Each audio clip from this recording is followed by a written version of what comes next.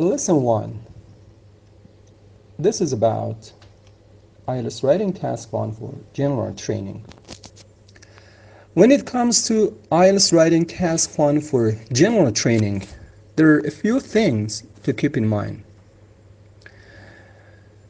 First, the letter's tone must be appropriate. For example, it must be formal or informal. The second point is, the letter's purpose must be obvious. The next one is all of the points must be covered. For each part, write an equal amount.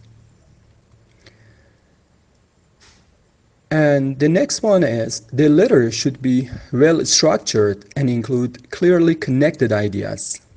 And the last but not the least, make an effort to utilize appropriate vocabulary and avoid making too many mistakes.